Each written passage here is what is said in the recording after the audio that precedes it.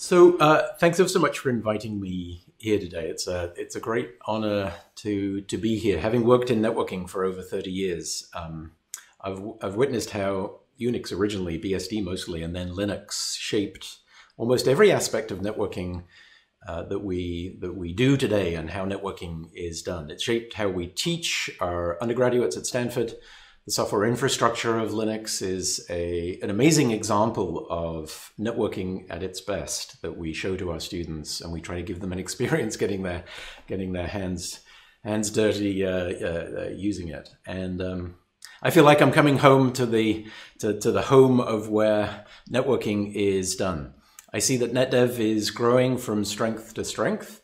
I don't know whether it's the increased interest in open source, or whether nobody has anything to do during the pandemic, but I noticed that you had your most emails in a month in May, over 9,000 emails on your listserv. So I guess that beats all the records by quite a way. But seriously, I really applaud the devotion to open source. I'm a huge believer in the open source community for networking. Ever since it was not quite so fashionable or successful. In my group at Stanford, we put all of our work into the public domain, and all of our software goes into open source. And I really believe that open source is one of the biggest new unsung forces in networking. You know, despite all the buzzwords like SDN and NFV and disaggregation and all of that over the last 10 years, I think the real revolution in networking has been the coming of age of open source as a trustworthy infrastructure for how we run and operate networks. Because if you think about it, 10, 12 years ago, everybody used vertically integrated, closed, proprietary networking equipment. There was no other choice. And then the cloud service providers, and now more recently, the internet service providers and some mobile operators are starting investing very heavily. The top 10 data centers in the world, the top largest data centers in the world today, all run entirely off software that was homegrown, mostly open source, mostly Linux based. And one of the reasons I love this is not just because of the open source for the sake of it, but it helps networks become increasingly programmable by the owners and operators. Because essentially what they've done is, over the last few years, the owners and operators of large networks have stepped in and taken control over how their networks are run. It allows those who own and operate networks to differentiate and introduce new ideas for themselves. And I think that has to be good for networking in the future. So, a quick outline. This is a rough outline, a rough path through what I'm going to be saying today. Through the works of this group, Express Data Path eBPF has now let us program very fast forwarding behavior into the kernel. And in parallel, we're seeing a new class of programmable, usually P4 programmable forwarding pipelines, hardware accelerators, SmartNICs, and switches. So how can we bring these benefits together end to end? Are they mutually exclusive? Are they in opposition to each other? Can we actually find a way to have the benefits of both? And I hope that we decide to figure this out together, because I think that separately this will only confuse developers and users. So if we can figure out how to do this, I think that networking will be much better off for it. And that's why I'm here today, to talk about that. Let me start with a little bit of my own journey. This is actually all the way back to 1990. The story I'd like to share with you was when I was a graduate student at Berkeley, just down the corridor from where Mike Carroll and Van Jacobson were working on, I guess at that time, 4.4 BSD. The internet was still called the NSFnet, and routers were called Cisco boxes, if you can believe it. Cisco was building routers based on CPUs that were connected to each other over a VME backplane. And they could process a whopping 10,000 packets per second. I remember when the first 10,000 packet per second router was announced. And as graduate students, we were kind of fearless and didn't really know what we were doing. So we thought it would be fun to try and build a multi-port FDDI router, which we called the Bay Bridge. And this Bay Bridge shown here had the intent of trying to kind of one-up the commercial systems. There were these new programmable logic devices called CPLDs, complex programmable logic devices. And they were a little bit like the precursor to the FPGA, and they contained about 10,000 logic gates. And so we set out to build a hardware accelerator that could accelerate the core of a router. And we controlled it from the S-bus of a Sun workstation. This is the hardware in the middle here that was actually doing the packet processing. And then at the top here is the Sun workstation that we were using to control it. And the packets were processed in hardware in something that we called the protocol converter. So we developed our own microcode language. Seemed like the right thing to do at the time for expressing how the packets should be processed. The good news was that this made it very fast for the time. It could process over 100,000 packets per second, about 10 times the fastest commercial routers at the time. Not that surprising because they were built from CPUs and not particularly optimized for performance. It sat on the Berkeley campus FDDI ring for about 5 years, and we went off to do other things. At the time we were interested in zero-copy stacks, the memory-mapped interfaces that were inspired by Van Jacobson's work on the Witless driver that some of you may remember. And so we were trying to figure out how to do that. We went away for a while, and then we came back. And we came back because we wanted to add some features to this router. And this was my first wake-up call on the rapid obsolescence, not only of microcode that you've had to struggle over to try and get the machine to work, but the obsolescence of brain cells because we couldn't remember how to program it. And so it took us longer to add a simple feature, I think it was just doing an ACL, than it had taken us to originally program the base behavior. So this lesson stuck with me for many years. So having something that was programmable, that was a VLIW microcontroller, it seemed super clever at the time. But it made me very skeptical of the idea of hardware accelerators, things that you would program in microcode for whether that's switches or NICs. So when the term NPU, or network processor, started to be used in the late 1990s, I was extremely skeptical. I would debate and argue on panels with NPU designers that NPUs just weren't the right solution for the problem. NPUs such as the IXP were basically an array of CPU cores thrown onto a die. That's a little harsh, but it wasn't as though they had stepped back and said, what is the right way to build a domain-specific processor for processing packet headers? Incoming packets were sent to a core, and then they had a process to go to a run-to-completion model. It struck me as a little bit lazy, actually, because you were using the same instruction set, the same model of parallelism that was on a CPU that wasn't actually designed for networking in the first place. Networking, as we know, to process packets at high speed, we need extremely deep pipelines and very, very fast I/O, neither of which is present whether it's a single CPU or an array of cores. And they were a real pain in the neck to program too. If you've ever tried programming one, you know what I mean. You couldn't get the code to run deterministically. You had to basically start over each time you wanted to add a new feature. So networking customers, as we know, and industry benchmarks kind of demand that we have reliable line rate deterministic processing of packets. So it just struck me as kind of the wrong way of approaching it. So I continue to be a big skeptic of NPUs and programmable approaches, FPGAs, etc. for forwarding, whether it was in the CPU or not. And I got into the habit of including this slide in many of my talks. It may be a bit of a cheap shot, but it compares the speed of switch chips. I've extended it since out until today in 2020, but it compares the speed of switch chips for which today we're at about 12.8 terabits per second. You can go and buy a switch chip from 2 or 3 different vendors with 128 ports of 100 gig on them.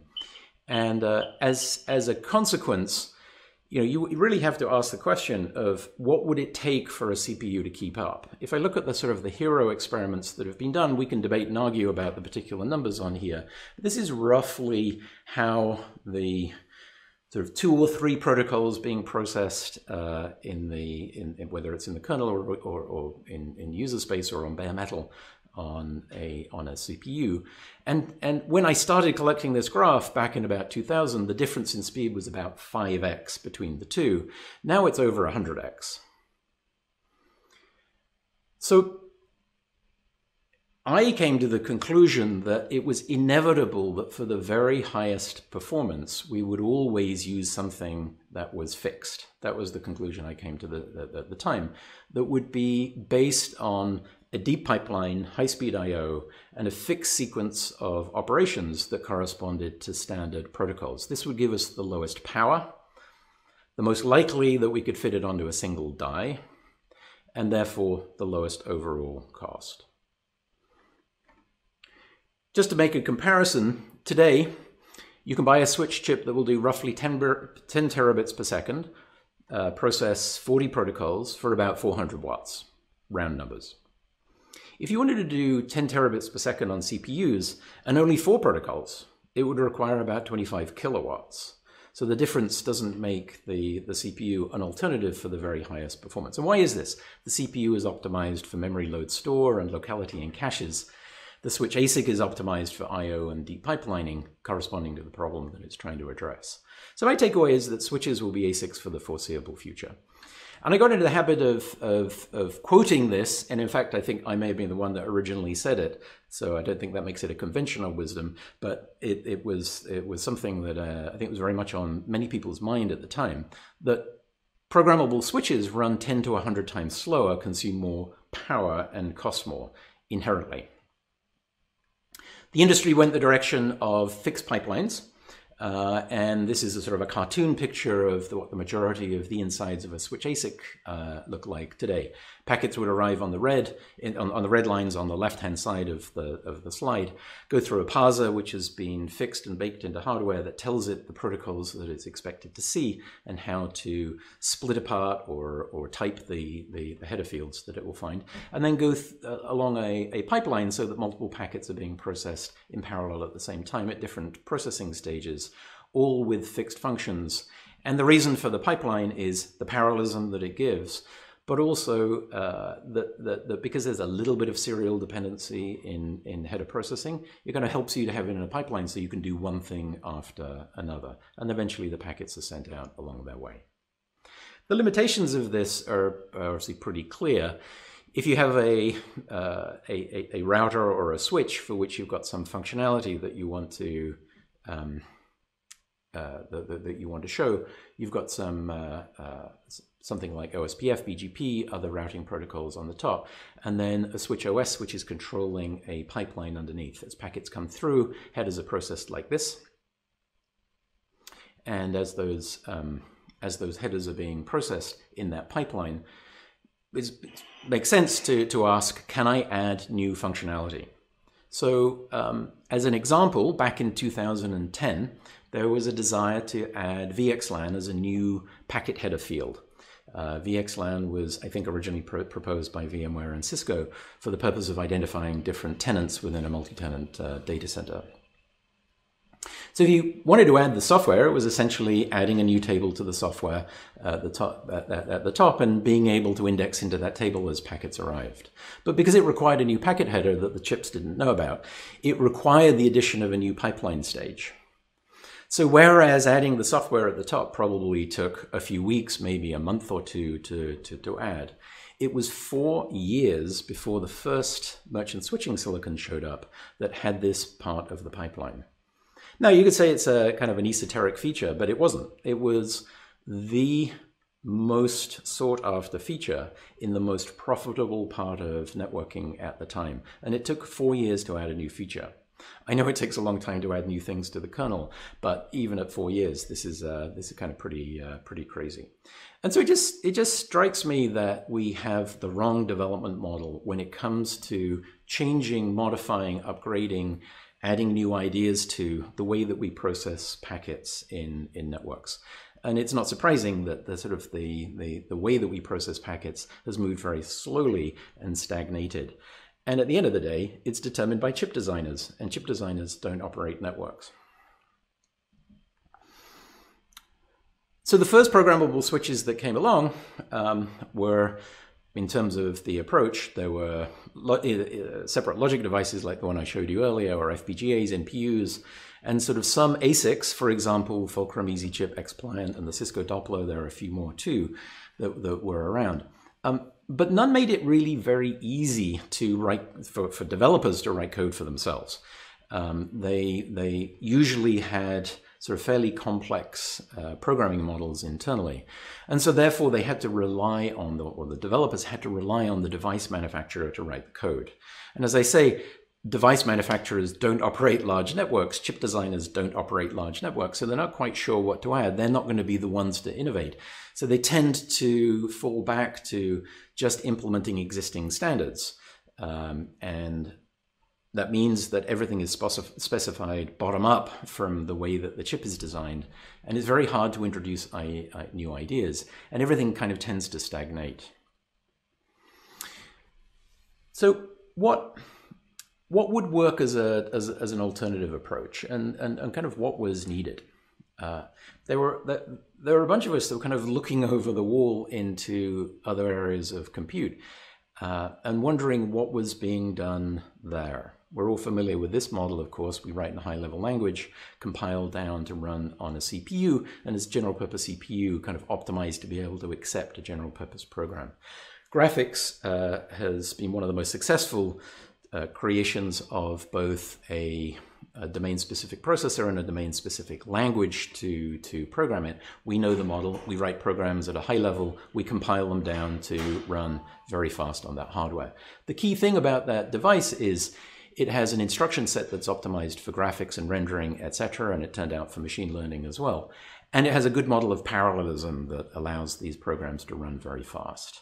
For those of you who remember the digital signal processors that were originally designed way back in the sort of the 1980s, 1990s, the same model again, and then more recently the TPU for machine learning. So this high-level language compiled down to a device which has been optimized from an instruction set and a model of parallelism seems to be the way that we're going. And it had never really happened in networking. We didn't have the language that allowed you to express a behavior that would lend itself to running at very high speed in a unrolled feed-forward path on a hardware accelerator.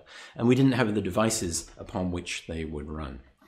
So stepping back in about 2010, a few of us started to ask the question, what would it take to design a new domain-specific processor that was optimized for processing packet headers, that was easy for network owners and operators to program for themselves, and could be programmed using a high-level language that was independent of the hardware, such that the compiled code always runs at line rate. You don't have to think about it, without compromising power, performance, or area. What would it take to do that? Now, I wasn't going to be able to figure this one out on my own, so I teamed up with a group of folks at Texas Instruments, and we started a project between Stanford and TI at that time. And when TI got out of the big ASIC business, we moved this into what became Barefoot Networks. And I was lucky to work with both Pat Bosshart and Martin Izzard on the creation of Barefoot and some of these ideas. And the basic idea was to try and identify that language and that processor. We became sort of interested in the P4 language and helping to sort of establish that movement around a language for which you could specify behaviors that would be compiled down to run at line rate. And then for the forwarding pipeline, we came to call that PISA for the protocol independent switch architecture. This is sort of a cartoon picture here. Some of you may have seen it before, but I'm just going to go briefly through how this works to give you a sense of what the kind of the forwarding model was that we had in mind. So packets would arrive on the left, just as they did on the fixed function pipeline, and then they enter the parser. So instead of being fixed, this parser is programmable. It's essentially a state machine that you describe how the packets are how the packets are constructed and how you find one header from another. And from a software point of view, it's essentially typing the packet header, stripping apart the packet header fields, and then sticking them onto this big blue bus that goes through. A typical implementation might have a several thousand bit wide bus that then goes down this pipeline. Each stage of the pipeline is processing a packet at the same time. So in this particular case with 4 stages, it would be processing 4 packets at the same time. And the longer the pipeline, the more parallelism that you have. Each of these stages shown here is identical, contains a second dimension of parallelism. So we have parallelism in the pipeline, and then within each stage, parallelism because there are multiple match action stages. Each of those is designed to have a general purpose match across exact matches or associative matches, and then actions through a little ALU. There might be, this picture only shows sort of 6 of these in any one stage, but there might be hundreds of them in each stage. So as the packets come down, the fields are directed to the match action units. The little processor will do processing upon it, and then the modified packet would be stacked back onto the bus. Some of the key things that we learned from doing this was the stages of this pipeline are all exactly the same. Turns out that it's very, very tempting to optimize the resources that are in any one stage because of the knowledge that we have about current protocols. Oh, well, we tend to do L3 before we do L4, things like that. And so therefore we'll put the longest prefix match in the earlier stage. Turns out that this gives so many restrictions to the compiler that it becomes very hard to develop a good compiler as a consequence. So in the designs that I've been part of, all of the stages are identical, and the number of stages is determined by the degree of serial dependency in the programs. So this one shows 4 because that's all I could fit on the PowerPoint slide, but typically in practice there's sort of 16, 20, 25 stages, just to be able to provide room for programmers to add their own new features over and above basic protocols. So just to explain this in the animated version, the packet arrives on the left-hand side. The different colored packet header fields are just supposed to represent different protocol fields. So the parser will break them out according to a program that the user has provided. And then as those headers are presented to the match and action stages down the pipeline, they will get transformed. They potentially could get removed. If you're popping a tag, for example, there could be an encapsulation, so new headers are created. Fields could get modified, decrements, updating of checksums, things like that. And then as it goes down each stage, it's going to get transformed according to the match action stages and rules that have been placed into that table. And at the end, as a packet gets reformed and then sent on its way. This is sort of the basic operation, and then it's programmed using the P4 language, and the P4 language is essentially expressing 3 things. First of all, it's telling the parser how to parse the packets. That's on the left-hand side. It's telling the match action units how matches are structured. So it's explaining the tables, specifying the tables. How do you match? What fields do you match upon? And then what actions you perform. Initially, this pipeline doesn't know anything about any protocol. It doesn't know about IPv4, IPv6, etc. And so you're telling it and describing it how it's going to program the packets. And then finally, on the right-hand side is the control flow. This is a sequence of tables that a packet will pass through on its way through that pipeline. So you might be thinking, okay, this is all very good. Actually, that pipeline looks pretty much like the fixed function one. So what's the big difference? Clearly, the big difference is that you can change what you place into this device. And as you probably know, Barefoot built switches that are based on this model called Tofino 1 and Tofino 2. And it's going to surprise me the way in which people use those devices. Obviously, they tend to use them with standard protocols that we all know and love, IPv4, IPv6, etc. But they also add things in that are custom to their environment, whether it's for doing load balancing is a very common, layer 4 load balancing is a very common application. adding telemetry, INT, in-band network telemetry, for capturing metadata about queue occupancy, switch ID, etc. as the packet passes by. We've seen all sorts of things that, that different people have done. I've even seen people use IP with non-standard address sizes. I'm not sure I particularly recommend it. I don't know why someone did that. I think they had a 48-bit IPv4 address. Each to their own. So you might be thinking also, there must be a penalty for this. Right? So what's the penalty for this programmability? We're used to the idea that a dedicated fixed function device must consume less power, less area, and therefore be cheaper, and have higher performance. After all, that's what the conventional wisdom had told us. So what I want to do is to just show you one example. I hate showing things that look like marketing slides, but I'm only showing you this because it's scraped from the website of a big switch vendor who happens to sell switches that use the P4 programmable Tofino device shown in blue on the left against the sort of the standard fixed function device. So they were both built out of the same process, 16 nanometer TSMC process. They both had 6400 gig ports, 6.4 terabits per second total capacity. The faceplates of the boxes looked identical. The set of protocols and features was pretty much the same. So in terms of the performance, the maximum packets per second, it was essentially the same. The programmable device was slightly higher at just over 5 billion packets per second. By the way, if you stop and think about 5 billion packets per second, compare that with 1992 of when we first had 100,000 packets per second. It's pretty amazing how things have moved on. At 5 billion packets per second, that means every time a photon moves 1 foot, you've processed 5 packets. It's kind of crazy to think about. In terms of power was slightly lower for this particular configuration. We'll say it's the same. It was essentially the same, unchanged. And from a latency point of view, because the number of pipeline stages determines the overall latency, because in a device that you're programming, you don't include the protocols that you don't want, it's often the case that the latency ends up being slightly lower. But we'll call it the same. So it's essentially the same. It makes no difference. And this should tell us something, right? It should tell us that in future, if you can build switches that are of the same power, performance, and area, then probably you will, because it gives you more flexibility. Even if you end up using the same protocols that you used before, it gives you protection against the unknown. It allows you to change table sizes, but it allows you, of course, to introduce new features as you go.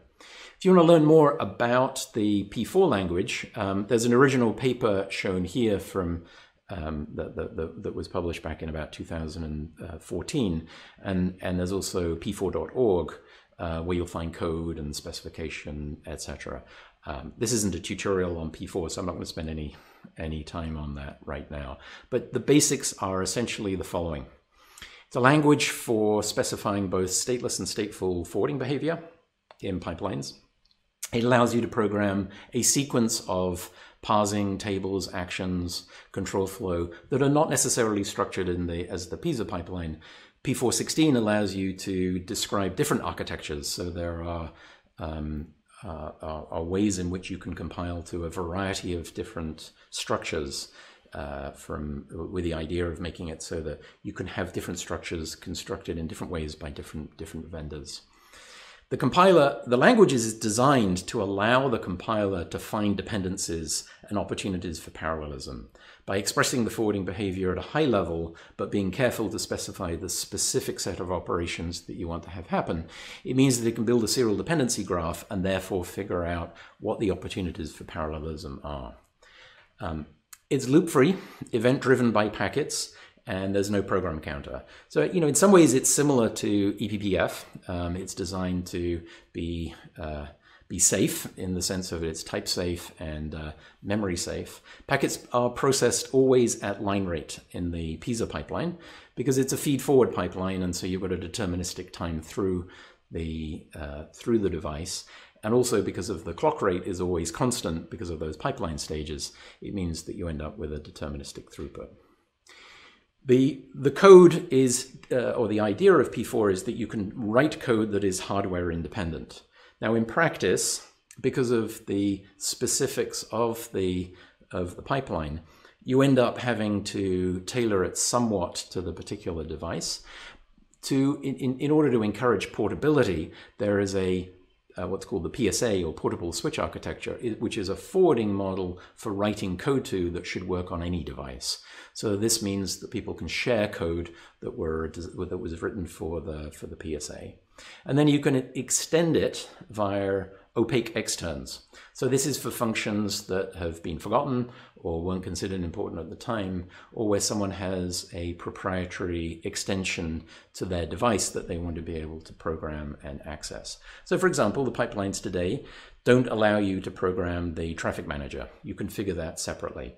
One could easily imagine an extension in the future in which you're programming the behavior of the traffic manager, and there have been some papers and ideas about this and some prototypes. So this would be an example, or encryption and decryption, which today are not readily expressible within the P4 language. So now that's been around for a while in switches, you can see it beginning to show up in NICs as well, in so-called smart NICs. This is a very sort of crude picture on the left-hand side of a PISA pipeline for packets going from the CPU out to the wire and vice versa. Typically, there's a bunch of cores there as well. The top right-hand corner is the recently discussed Pensando NIC, and then there's the Alveo board from Xilinx, which they program with the SDNet P4 compiler. So I think we're going to start seeing these show up more and more as a model for expressing the forwarding behavior. In the pipelines, not necessarily in the cores, but for the pipelines, it allows you to have a deterministic forwarding behavior. Okay. Programmable switches, programmable NICs. Stepping back again, what does this mean for where we're headed? Sort of taking stock of where we are today, the movement towards disaggregation, which often gets described as about cost reduction, I really think that it's about something slightly different. I think disaggregation is about network owners and operators taking control of the software that controls their networks. I think that's what it was really about and continues to be about. They want to be in charge because it's their lifeblood, and so they need to make sure that it's secure, reliable, and they can extend it to be able to differentiate from their competition. And now they're starting to take control of how the packets are processed too, because of the availability of programmable switches and NICs.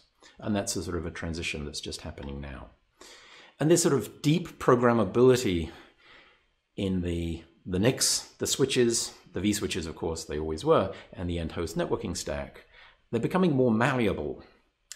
But now we're at the point where everything from the beginning to the end, from one end to the other, is more malleable than it was before. So this opens up some interesting possibilities. And where I want to go next is to address this question. What does this mean for how networks are programmed? What does this mean for how we will develop code, develop systems, develop networks? What does it mean for how large networks will be operated? So I think this first point is perhaps obvious, that we will start to think of a network as a programmable platform. The behavior will be described at the top. And eventually, my hope is that it will be partitioned, compiled, and then run across the elements.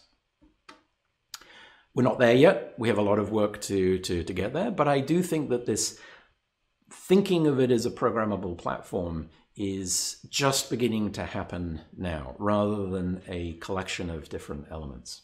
I think every data center will work differently. It will be programmed and tailored locally, maybe to make it simpler, to throw out protocols you don't need, to make it more reliable, or to add security measures, whatever's needed. A slightly more controversial statement, I don't think we'll think in protocols nearly as much as we do today. Instead, we're going to think in terms of software. All functions and protocols will have migrated up and out of the hardware into software throughout the internet. I think this will be true of every aspect of the internet. Many of you probably think like this and have this mindset already, so this doesn't come as news to you. But most networking development is still stuck in interoperability. Interoperability mattered a lot when you were building devices bottom up, having to make sure that they connected together correctly. Typically, large networks today are somewhat homogeneous. They tend to use very similar equipment.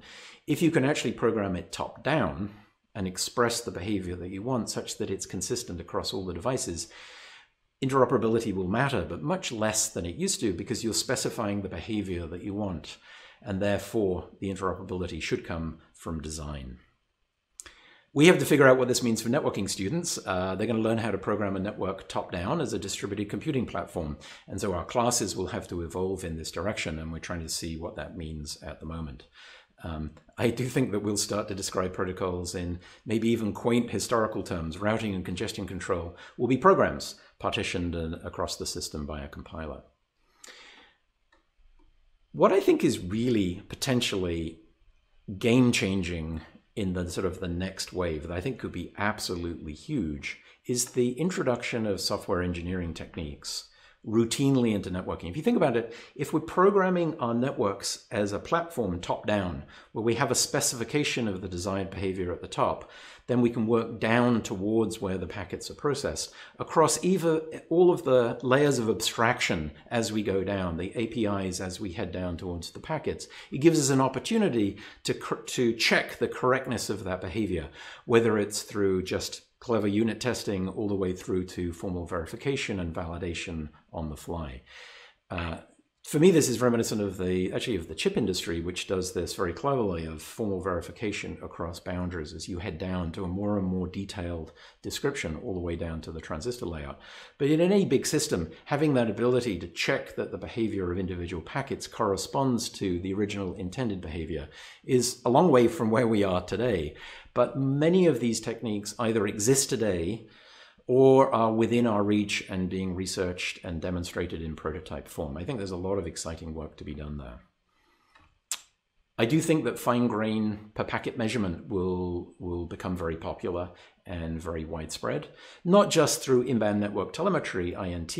I think that will be one part of it. I think there will be many flavors, many improvements over time. As soon as a device is programmable, the owners and operators can decide what they measure for themselves. And as soon as you can measure for yourself what you want, you will measure something different from somebody at a different company or that I would ever think up. And so there will be a lot of innovation, I think, in telemetry. Increasing amount of stream computation is being placed into these accelerators. It's starting out with things that you would expect: firewalls, gateways, load balancers, but you can do things like DNS caches that will be placed in the tables of one of these devices. Some people have implemented key value stores as a cache to the front end of a memcache system. And so there have been a variety of these different devices, not to replace a CPU, but to do what it does well, which is to do stream processing and match and action rules, a little bit of stateful processing. And so if you can offload some of that, then it can accelerate some things that we would be also doing within a CPU. But I think the eventual goal is that we will have networks that are programmed by many and operated by few. In other words, they're programmed by owners, operators, anybody who has a network, anybody who's studying and learning about networks, anybody who's doing research in networking. They would be the programmers. And hopefully the networks would be operated by a lot fewer people than they are today. Last time I looked at Stanford, we have a population of about 35,000 people on campus during normal times. We have about 200 people keeping the network going. And if you compare that to the telephone system of old, it took about 3 people to do that. So we clearly haven't quite got it right yet in terms of making networks simple to operate and manage. Same goes whether it's on a small scale, whether it's in a Wi-Fi network or in a large ISP or mobile operator.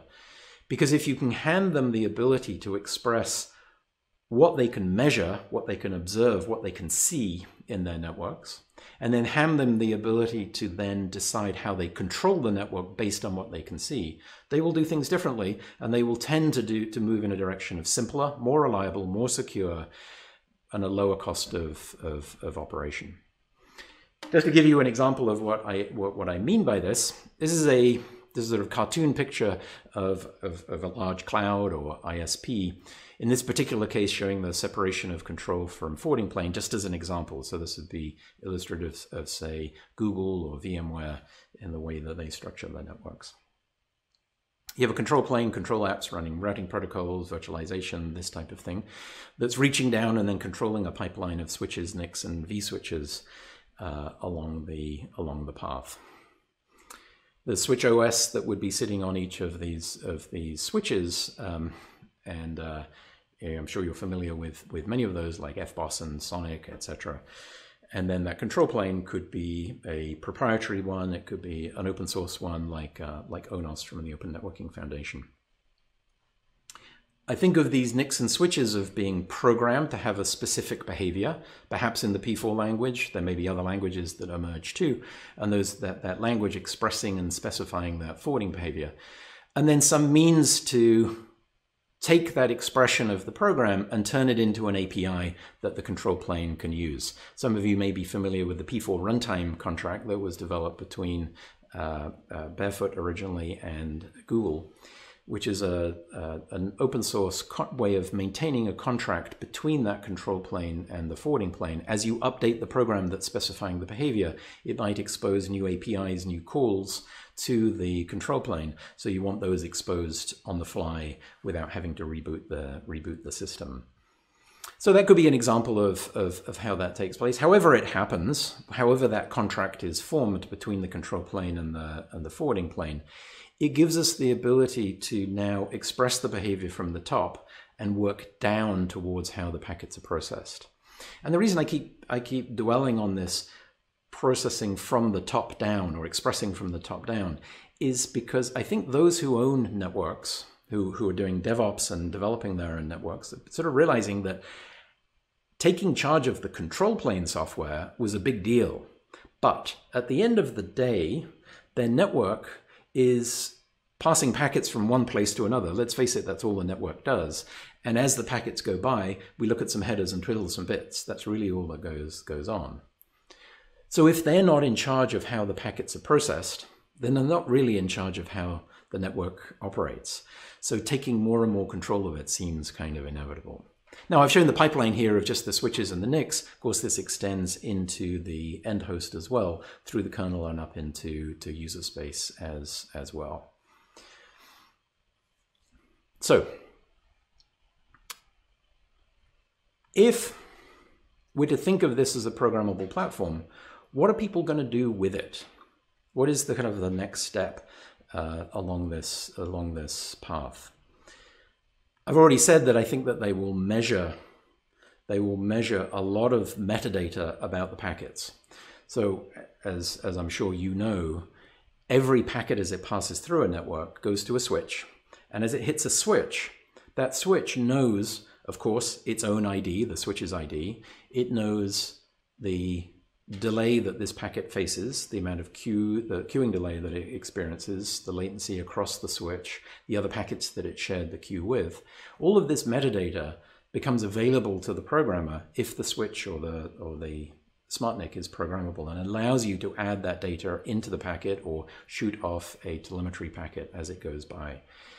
And if you think about what a far cry this is from traceroute and ping, the things that we've relied on for 20 or 30 years now, I'm pretty sure that people are going to adopt, as they already are doing, they're going to adopt and modify the way in which they collect data, primarily to make their networks easier to debug. But once they can do this, there's a logical next stage of being able to take a packet and asking, does this packet conform to my original intended behavior, the original specified behavior of the network? If I look at it and see the sequence of switches that it visited, was that a legal set of switches? Was that a legal path? Is there a problem in the network because of misconfiguration, a routing table state, or a routing protocol? Is there a security violation that has allowed a packet to take a path that it shouldn't? So as soon as you can do that and ask questions of functionality and performance, then I think that this verification and validation will happen faster and faster, leading to potentially an update of the state that is managing the network, maybe even the control code itself and the forwarding code. I think it'll be a while before this is done completely automatically, but maybe in the sort of the science fiction future of 10 or 15 years time, that might happen. But that closing of the loop this is how I think that closing of the loop to make the network control and management more automatic will happen. It's not because the chip vendor will come up with a feature that they need. It's not because the equipment vendor will come up with a feature. It's because the network owner and operator, realizing the problem that they have to solve, will figure out how to do this for themselves. So what does it mean for us? Together, we're all thinking about how this pipeline is programmed. How can we write code that is clear, familiar, runs at line rate, and can be moved around within this pipeline to the place that it rightfully belongs? So I've drawn out a pipeline here corresponding a little bit to the hardware pipeline below of devices consisting of the user space kernel, the NIC, the switch, and then the same thing on the right-hand side reflected. And we're going to think about what code belongs in there, or what things belong in each of those blocks. I'm going to abbreviate that with U for user space, K for kernel, N for NIC, X for switch, just to make it a little cleaner. These parts already exist, work extremely well. There's a large body of programmers, many of them of you are here today, who are extremely adept at programming in this model. In the switches in the middle, this P is a pipeline and this P4 language is increasingly being used. And I think this is going to appear on the NICs as well. So we have a little bit of a potential collision of two sort of viewpoints and two ways of doing things.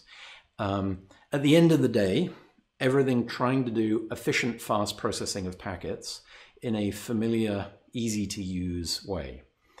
But I'm not here to say that we should abandon the use of C or C++ or anything like that. It's a remarkably successful way of programming behaviors.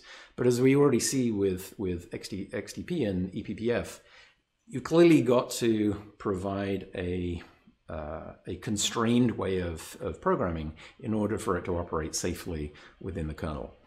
So it sort of begs thinking, how can we get the benefits of both of these ways of thinking in order to be able to make sure that our code can run at line rate on these accelerators? So let's take an example of some sort of behavior that we might be interested in. And I want to use this as a way of explaining why I think we might need to move functionality around and give the programmer the ability to do that. So if you've been tracking how congestion control has been changing over time and evolving over time, I'm stepping into dangerous ground here because everybody has their own sort of religious convictions about the way that congestion control will be done. I'm not here to say that one method is better than another, just merely to observe that different large cloud and cloud service provider and data center operators have been experimenting with or deploying a variety of different techniques. Of course, originally we used the packet drops and duplicate acts as the primary form of sort of indication of congestion at the endpoint. And I put this with a K here to say that signal is observed mostly by the kernel in order to be able to identify the congestion, and that's where TCP is running, as you know. Imagine that you're implementing a method like TCP Vegas or Timely, as described by Google. They use RTT as the primary measure of congestion, the onset of congestion, and in which case they need very accurate timers and ideally running out on the NIC. So this would be something you'd like in the NIC. Last year, there was a paper that Alibaba published about something called HPCC, where they used information about the queue occupancy and the buildup of the queues in the switches. Their argument being, if the switch is where the congestion is, then why don't we have a direct measure of what that queue occupancy is as a direct, explicit measure of what the congestion is? And so that's being taken place at the switch X here.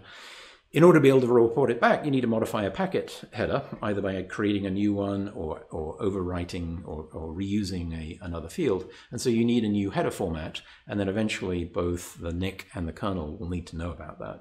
So that involves changing three things here. As soon as you start thinking about how you can have congestion control in VMs and containers that might be different with the underlying one that's taking place in the kernel or out on the NIC, it all gets a little bit confusing, and you can imagine that you would want to move things around and have this functionality change to different places over time as we learn more and as we evolve.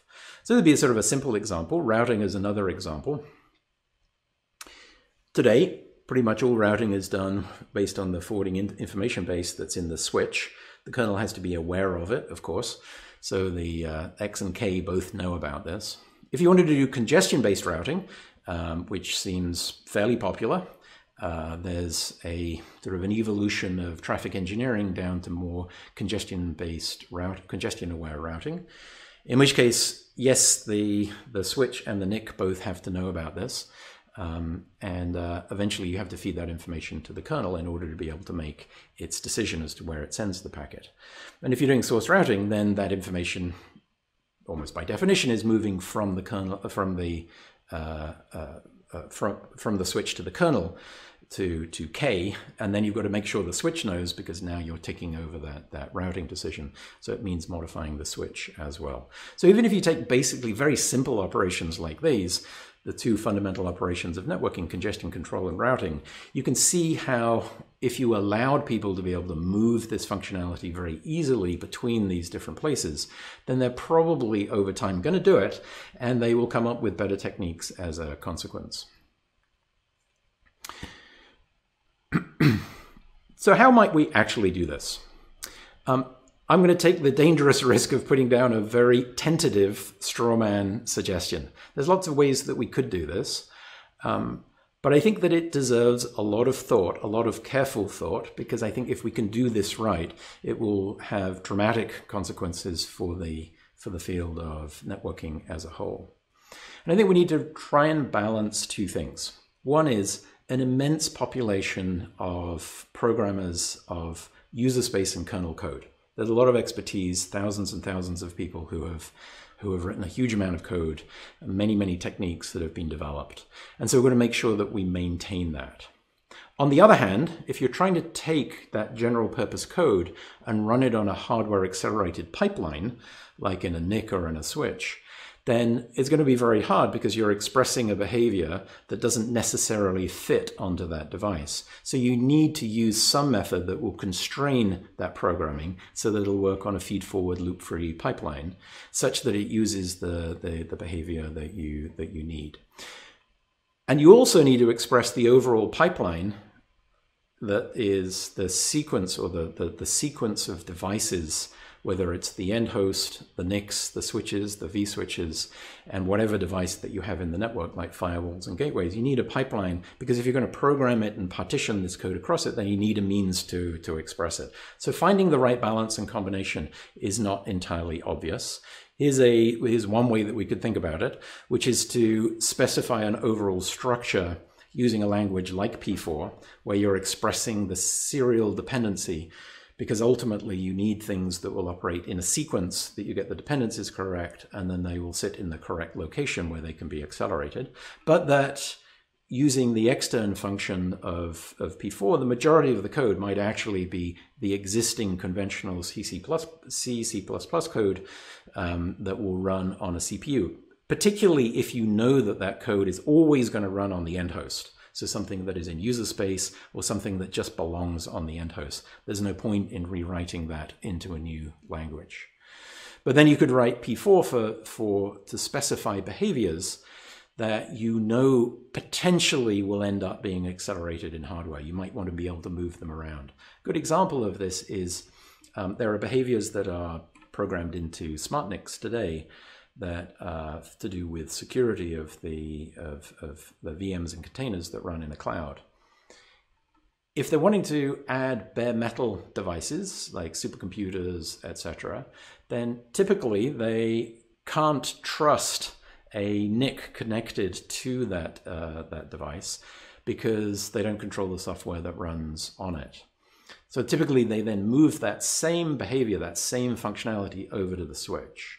And so if they're written in the same language and they have the same means of operating at line rate, it becomes very easy just to move that code over and port it over to the other device. So if you know that it needs to run at line rate in the network, then that is one way that you can do it.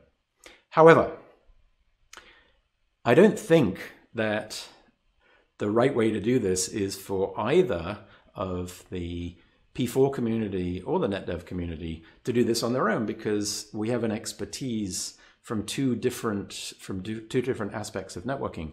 And the best way to do this would be to try and figure it out ourselves.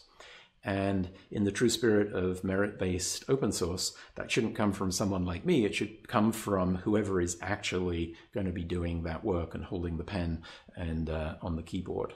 So my proposal is that the Netdev and p4.org create a working group, however informally or formally, with the express intent of trying to figure out how this would come together and create an open source activity together that would allow this to move forwards. So returning to this picture, I just wanted to say a few parting words. I believe that networks are becoming deeply programmable. I really believe that over the next decade, this is going to happen end to end, and that we need to work together to try and make this happen in a consistent way, such that the behavior is specified at the top, partitioned and compiled down. I think if we do that, we're going to see a lot more innovation in networking. I think we're going to see it move and improve much faster than it has in the past. Those who own and operate networks, whether it's my home network or Amazon's cloud, they're going to create the dials that they need to observe the behavior, and they're going to create the control knobs that they need to change that behavior. And I think that most of the time they'll use it to make their network simpler. They will focus them on the small set of operations that they want. I don't think they're going to make them much more complex. I think they're going to figure out that set that they need in order to be able to make that more reliable, more secure. And our job is to figure out how to make it possible for them to do so. And I don't think we should take this responsibility lightly. I think done right, we can have a huge influence over how networks are built in future. And I think that's super exciting. And I hope that we can work together to do that. Thank you. The first question in the chat from David was, if you'd be pressed to say something negative about Tofino ASICs, performance, cost, operational wise, in comparison to the more traditional ASICs, what would you say? Whenever you produce something new, it's a struggle to start with, because of course, if you're, as many of you know, you're creating a new way of programming. You need all of the tools, the visualization tools, the examples, the example applications. And it always feels, once it's become obvious to you that, of course, this is absolutely the right way to do it, there's no other way to do it, right? We all fall into that trap. Then having to spend a lot of time working with people who are trying to make the difficult transition to thinking that way, going from something that was fixed, that works, to something that is programmable. So the sort of the switchover cost to something new is always hard, not necessarily, and I would say less so because of the language. If any of you have looked at the P4 program snippets, they're very familiar. They're very easy to understand. If I was to give you a snippet there's a thing called switch.p4, which is a few thousand lines of code that expresses the typical forwarding behavior for a modern switch ASIC. And you'd be able to follow it and recognize what it's doing. So it's not the coding so much as the entire environment of just getting used to that way of thinking. So there's a second question here. So for the promotional slide, I'm not sure what this is. Is this using a rather limited use case, or are the latency numbers, for example, significant for the real world? I believe so. These are numbers taken from a large vendor. So I don't think that they express what the use case was, but it was sort of their typical operating numbers. Do you know of efforts to get really open hardware descriptions to actually create an ASIC yourself for P4, PISA? This is a great question. I don't know of any efforts right now to create an open source switch, But there are certainly a variety of different models. The front end compiler for P4 is open source, as many of you know, and so you can generate from the back end C or other models that you would want. But if you actually want to do back end to a new device, then it makes it pretty easy to do so. It's essentially the front end that gets used by Xilinx and others for their compilers for compiling to their devices as well. So they're sort of emerging. I think this will happen over the next few years. RISC-V is a great platform. It's not clear whether it's the platform that you'd want for switching, but certainly for NICs and smart NICs, it seems to be a very good device. Any other questions? Yeah, so there are a bunch on the, would you prefer people type their questions on the chat? Oh, I'm fine either way. I don't mind. So Salil, you're still not on video, so we'll just go to the chat then. The next person is William King, I think. You can read that, Nick. Oh, have you seen any progress to integrate a P4 programmable switch or smart NIC that has enabled support for ePBF offload from the Linux kernel? Yeah, okay. That is a great question. I think this gets right to the heart of what we need to be thinking about. The answer is sort of. I've seen some prototypes. I believe there are a couple of proprietary approaches to doing this. And you'll have seen some presentations here and elsewhere. And thinking along these lines, I don't know if William too is here online from VMware, clearly been thinking along these lines as well. There was a P4 front end to OVS that was done as a research prototype by Mohammed Shabazz when he was doing his PhD at Princeton. So there have been some initial work for doing this. I think there's actually a big need, and I think that the knowing where to start is critical, because you could just start by doing a straight P4 to ePBF or the other way around, and certainly some people have done that. Mihai Budio at VMware has worked on that more quite recently. And so I think many of you are probably familiar with that. So there's work and effort that's going on. I think the bigger question that we need to address is, so if you do this, how does it fit into that whole pipeline? Because if we do this piecemeal, we need the individual pieces for sure. But if we do this piecemeal, we don't end up with a consistent way of doing this across the entire pipeline. So that's the sort of the question that's most in my mind at the moment. I hope, William, I hope that answers your question. By all means, jump in if you've got a follow-up. Okay, we're going to pass it on to Salil next. Hey, Salil.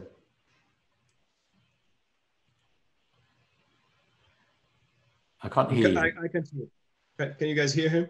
No. Okay. Unmute yourself, please.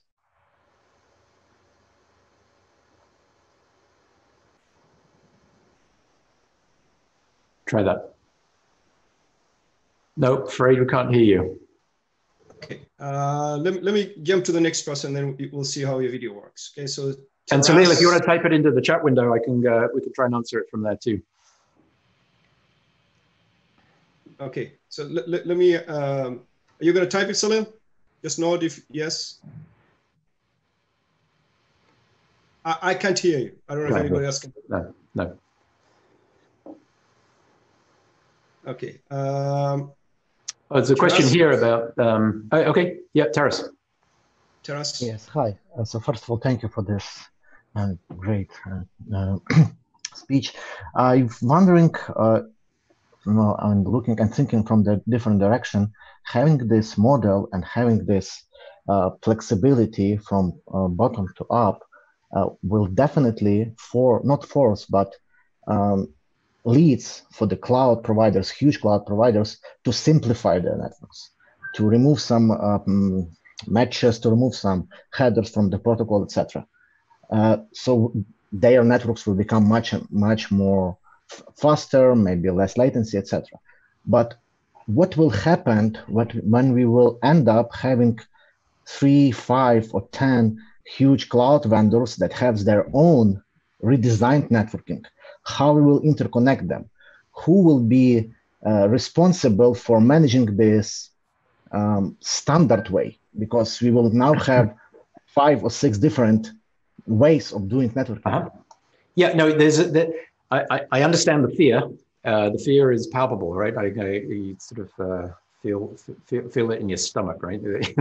Of what might happen if everybody was to try. You can just sort of picture people coming together in an IXP or something like this and saying, how do we get these things to, there's a great New Yorker cartoon here somewhere.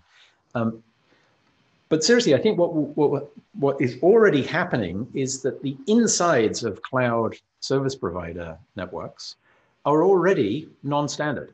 They're already adding their own capabilities. And they know that in order to speak to the rest of the world, then they have to meet standards, interoperable standards at boundaries on the interconnect. So everybody has to speak BGP5, right? And that's the way that things are done. For now, I think that has already allowed them to sort of try out new ideas.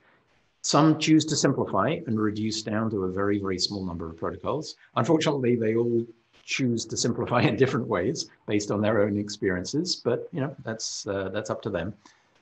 They have to deal with the consequences internally. Some choose to make it richer in order to add things. We may or may not do that ourselves, but they're the ones who own the network, so it's up to them if that works for them. But they still need to maintain a basic subset. Now, you could imagine over time, just to sort of run with your scary thought, that a couple of operators, maybe a cloud service provider and an ISP, might get together and say, hey, we'll form our own mini autonomous system perhaps, and outside on the boundaries of that, we will continue to speak the standard BGP, but internally we're going to do something that is richer and better. We're going to actually allow ourselves to do something that is better just between the two of us. That could go very well if they can actually improve things, because then that could grow over time. You might get these islands that eventually become connected. It could go very well, it could go very badly, but that's always true with software. You can do good things and you can do bad things. And I think that it's good to enable people to try these things out, because the good ideas will live on and the bad ideas hopefully will die out. So I'm not too, overall, I'm not too worried about it, because I think that the vested interest of, in the end, having a network that is very reliable, very secure, and connects to all of the end customers is going to incentivize people to do the right thing, or they're going to go out of business. Okay. We'll go to, there's a question on the chat, Nick, by Talk. Great. Other than the extern model, do you have any thoughts on how to unify the P4 and CEBPF programming model? i.e. you can compile P4 to eBPF, yep, but it doesn't produce very efficient code, agreed. And the reverse is hard. Can compilers be made smart enough to bridge this gap? Are we doomed to have a bifurcated ecosystem? I really, really hope that we're not doomed to have a bifurcated ecosystem. I think that would be, I think we should, we deserve to be slapped if that happens, right? Because we've got these two ways of doing things. They're optimized for different environments. So eBPF is fantastic for the kernel. P4 is fantastic for the hardware accelerator. They're similar, they're not the same. And as said, you can't efficiently necessarily compile from in both directions super easily. That's why we should work together to figure out how to bring these things together. If we know that there is code that is always going to sit in the kernel, we should do it in the ways that we're familiar with. If we know it's always going to sit on an accelerator, we should do it in the way that we're familiar with.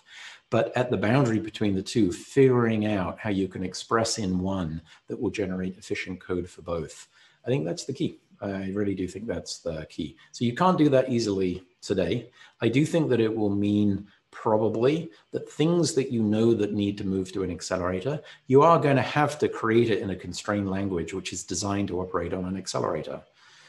It doesn't have to be P4, but P4 is such an example of a language that allows you to express in a familiar way, tables, parsing, actions, control flow, in a way that's familiar to us, that would allow it to move to an accelerator. But if you know it's never going to go on an accelerator, no point in doing that at all. And then the question is, how do you build that pipeline? How do you put things together in a pipeline such that you can drop in those different pieces? I don't know the answer. I have a rough idea of how it might look, but it's going to take a concerted effort by us to figure that out. But let's not end up with a bifurcated ecosystem. That would be crazy. It would be just shooting ourselves in the foot if we do that. There's no need to do that.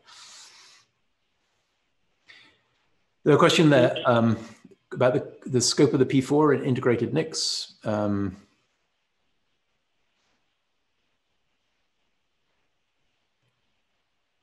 So this was from Salil.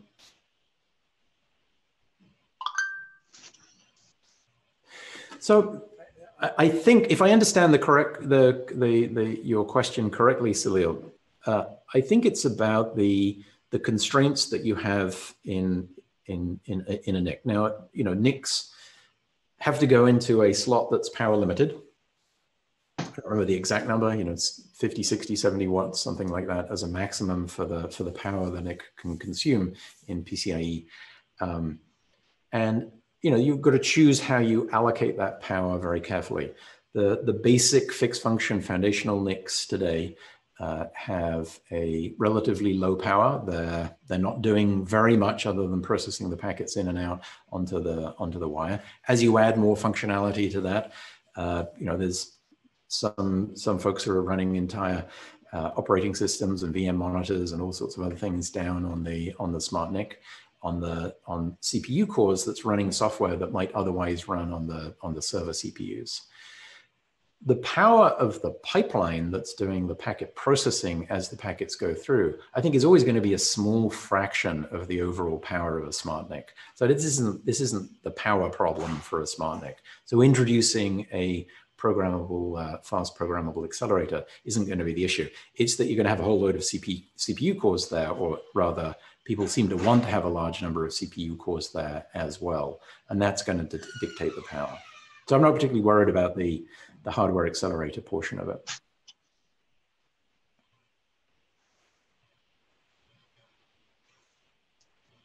By all means, ask a follow-up if I missed the point of your question. Christian has a question there. It seems allowing for stateful programming would allow for very powerful network programs. However, it also seems to be hard to do generalized without ending up with an NPU. Are we stuck with limited stateful techniques if we want to use something like P4? This isn't actually a question of P4. It's really got to do with the ability to do things at line rate. So P4 is just really kind of a reflection of the fact that in order to be able to do things at line rate, you want to limit the number of loops, the number of cycles that a packet would go through in processing. So in stateful processing, if you think about what stateful processing typically is, it's indexing into some state and then potentially modifying and updating that state as a packet goes through. If you can do that as a read, modify, write on some table, as is typical of these switch and NIC pipelines, then it doesn't really have a performance problem associated with it. It's harder to design the hardware to do a read, modify, write rather than just a read on a table, but the pipelines already exist in order to do that to some limited amount. So Tofino does it, some of the smart NICs do it as well. So that doesn't actually slow the packets down, consumes slightly more power to do a read, modify, write than just simply a read. In the end, it's not a very large fraction of the overall power. If you want to do things like sort of decapsulate a very, very large number of headers that is beyond the length of a pipeline, then that can get tricky. So if you've designed a pipeline with 10 stages and now you do segment routing with 25 headers on the front, then you may end up having to recirculate a packet because of the serial dependency of unwrapping them, if in fact you need to unwrap all of them at a single point. But I would sort of put it to just that we also need to design the things that we do a little bit more carefully so we don't introduce such crazy amounts of processing. One of the reasons, if I may ramble a little bit, one of the reasons that these switch pipelines tend not to have that many stages is because of protocol layering. In protocol layering, if you think about it, the reason for having the layers in the first place was for a separation of concerns, a separation of what's happening at each independent header. And typically we add an extra layer of encapsulation because we want to introduce a new independent function that's not represented by the underlying protocols. So it tends not to be dependent. And so you can end up doing many of these processing stages in parallel. So for example, it's common for 20, 25 different operations to be done in parallel in a single stage of a forwarding pipeline if there's no serial dependency. When we're designing new headers, we should probably be careful and mindful of the fact that if we add in too much extra dependency, whether it's massive amounts of nested encapsulation, that we're going to pay for it in the end in some kind of processing, whatever that processing element is. So we need to be thoughtful. We don't want to restrict what we do too much, but I think it just tells us that we have to be thoughtful about the way that we do that. Nick, you skipped Andrew Collins' question. Oh, sorry, I didn't see that one. Sorry, it scrolled off the top here. Let me see if I can get to that one. Oh, yeah. Another somewhat related question. In GPUs, the extension model of OpenGL ended up being used for a wide variety of vendor-specific extension that caused significant portability problems.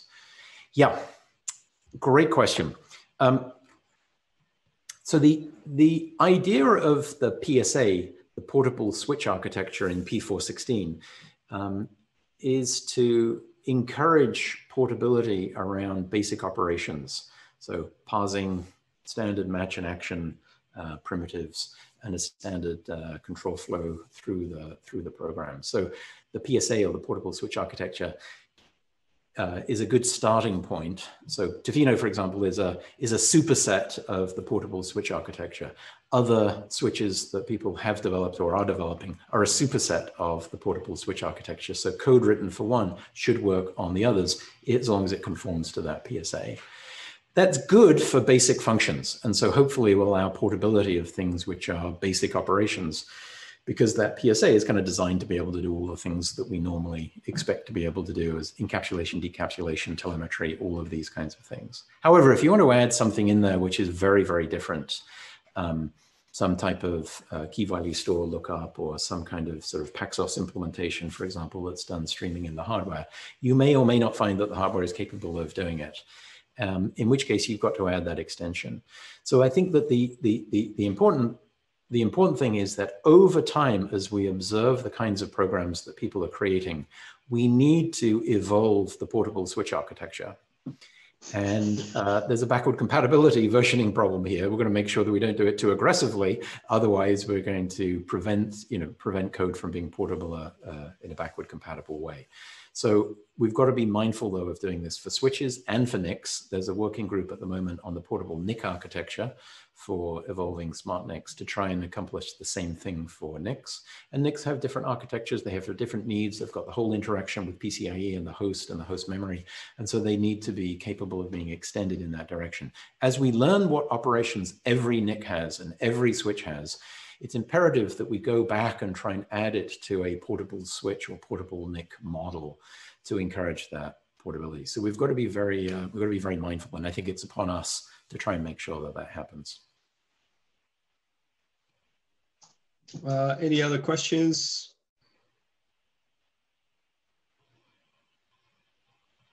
I have a question, Nick. So your slide which you showed, the big picture of essentially you're programming the network now. It's a hierarchy of devices.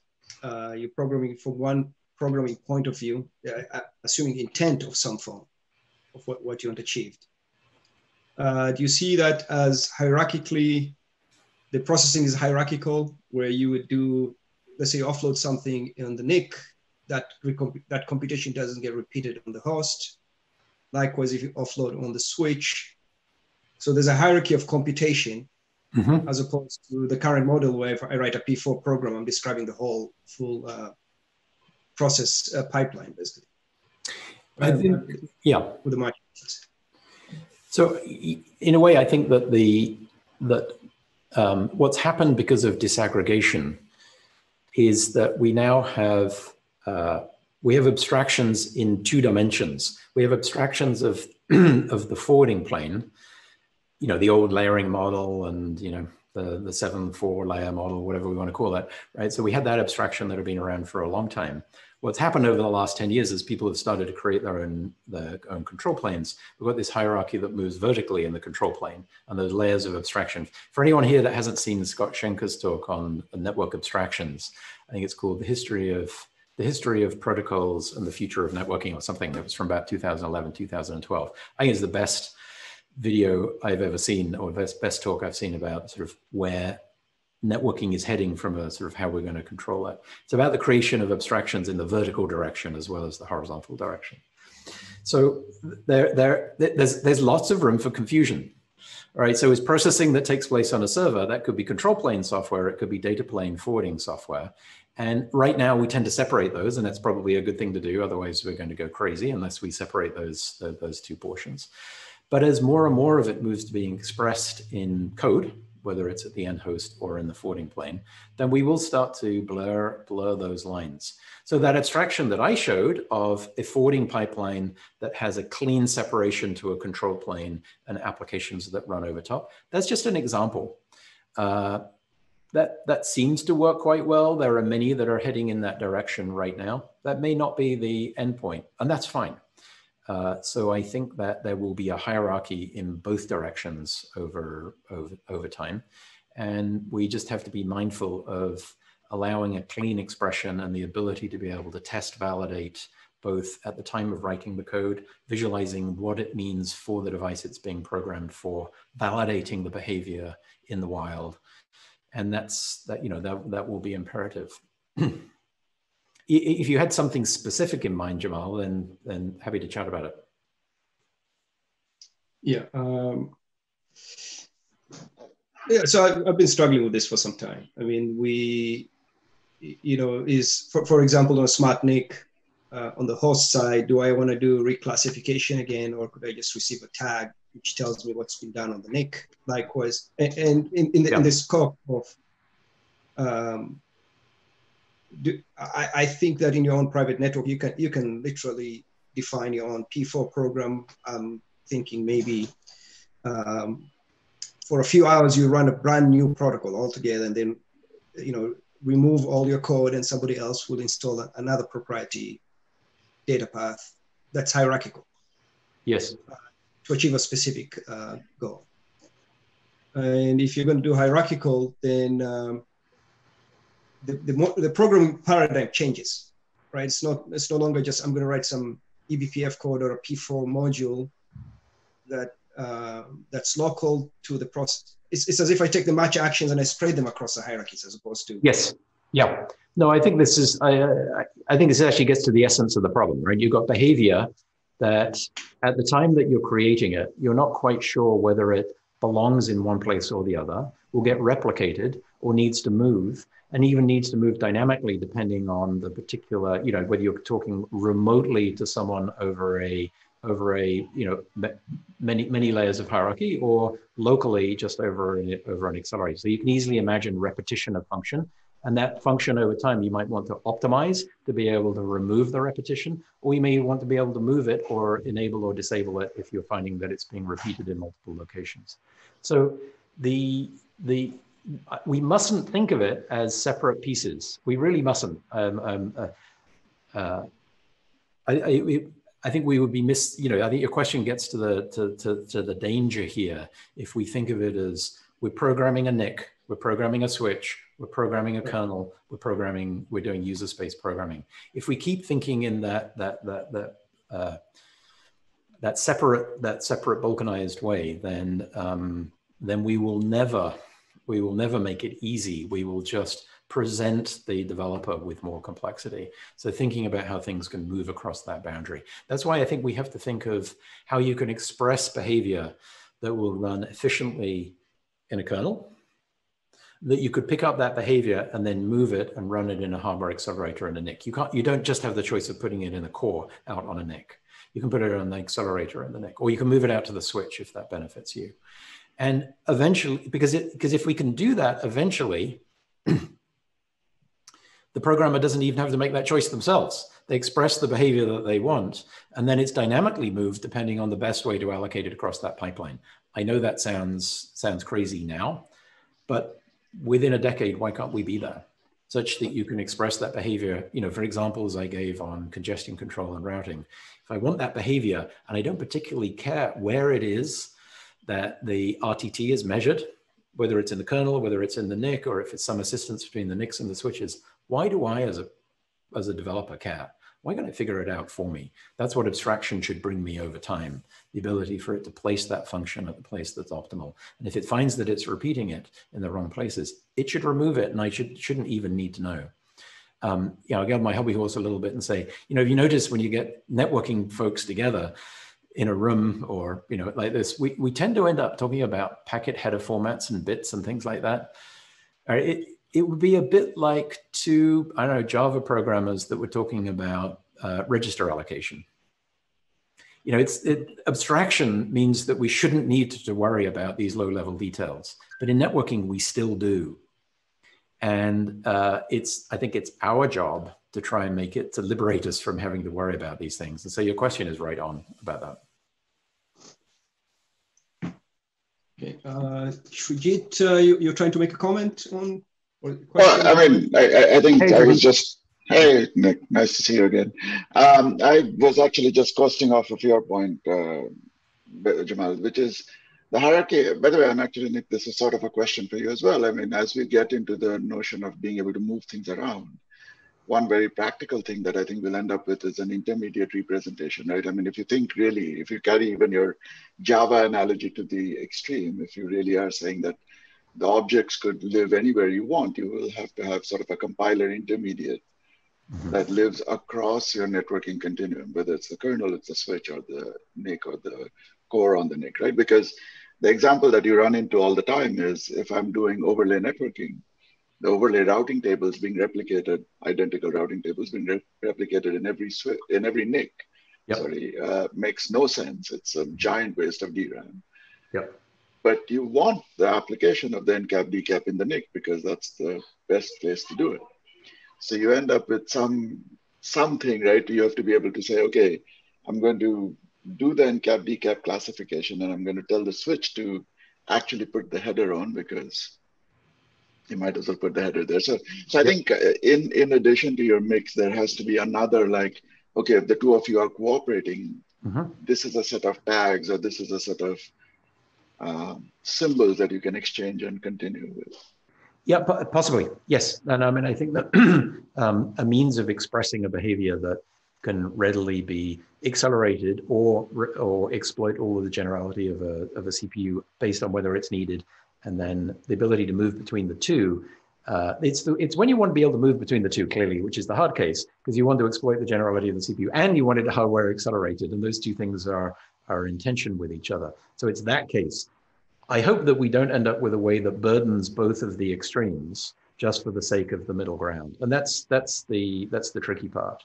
And so I think that allowing that freedom to do things that are expressed entirely in the hardware accelerator language or entirely in the CPU language is important, so that we don't restrict those when they don't need to be restricted. It's that middle ground that's going to be the tricky, and then intermediate representation may be the right way to do it. I think that's why I think we've got to get our heads together around that, right? And that's my point. I think if we don't take a hard stance on that intermediate, exactly as you said, right? The tension to innovate in different vectors will result in sort of canceling the other side out. Yeah, I think so. Yeah, and just to sort of make maybe this is a poor taste sort of analogy, but you look at how the insides of movements where there are different ideas, whether political movements, religious movements over time, there's always this tendency to get very stuck on a particular approach, and everybody gets expelled from the party or from the religion. They're not sort of following the particular model, and where there's sort of breakout innovation is where people can figure out the best of two ideas and bring them together. And so, we need to, I think, just to sort of avoid any infighting, we're going to sort of try and figure out how we can bring these two together. And I think the only way to do it is there are two good organizations with p4.org and Netdev, and figuring out how those can, in a very informed way, just figure out a solution to this. And I'm all for that. Nate Foster, unfortunately, wasn't able to join us. He's sort of the technical lead of P4, and he's super interested in doing that. I talked to him a few days ago. He's in the woods right now, but he'd be delighted to be a part of that as well. So resource management and all that discovery will have to be built. So is this intermediate representation going to take that? Because this stuff gets to be runtime, right? You're not controlling one device, you're controlling a hierarchy of devices, and both horizontally and vertically, right? Yeah, I think eventually that we will need So I do think it's still most pragmatic to keep the control and the data plane expression separate from each other. You're creating a pipeline for which you then control. I mean, we tend to do that whether we're writing, CPU code or forwarding plane code. And this is where this P4 runtime model came about as the generation of an API, and it actually has a lot of benefits that sort of general model of taking the expression of the forwarding behavior and generating the API to control it. I think there may be something to borrow there in the separation of the two dimensions of the control from the forwarding. But then when you have a hierarchy of things that are in the forwarding plane, then I think we should try to figure out how to express it as a pipeline. This may just be a different sort of philosophical standing point. I tend to think of the layering as sometimes in the forwarding plane as sometimes useful, sometimes getting in the way. Right. So the example that Shrajit gave of overlay networking as having this whole other layer in the hierarchy. If you're trying to accelerate it, you want to know as little about that as possible and collapse it down into, I'm just doing a lookup. I don't care where it is, whether it's in the kernel or the user space or out on the NIC or in the vSwitch or in the physical switch. I shouldn't have to care about it. I'm doing a lookup. I just need it to get done somewhere, and I need to know that it happened. And so I think that if we can think that we're accelerating, and humans are not going to be very good at collapsing that hierarchy. And so I think that's where compilation and automation will be our friend, and we'll need to do that. Otherwise, we'll get it wrong.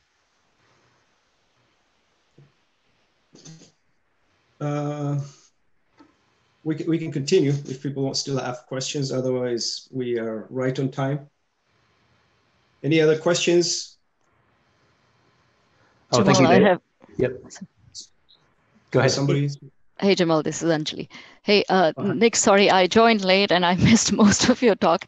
But I just wanted to, thank you and Jamal for such an interesting, philosophical debate about where we need to be rather than, yes, there's the technical aspect of it, but the bigger picture where, we put it from what is the minimum we need to achieve effective networking. I think that was really useful to think through. Thank you. Thank you. Thank you. Appreciate it. Yeah. I see a little red flashing dot that says it's being recorded, if that's useful later.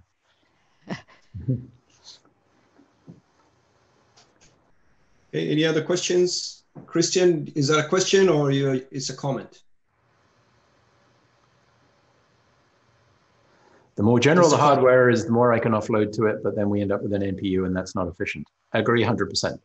So we're going to be very careful, right? A hardware accelerator is an accelerator so long as it's accelerating something, and sort of falling back to that NPU model would be a big mistake. So I think we're going to think in terms of we're accelerating things through a specific structure, deeply pipelined, lots of parallelism, and a parallelism that's fitted with packet processing and huge amounts of I/O. As soon as we move away from that, it ain't going to be very good as an accelerator. Bye-bye, everybody. Look forward to working with everybody. Bye-bye now.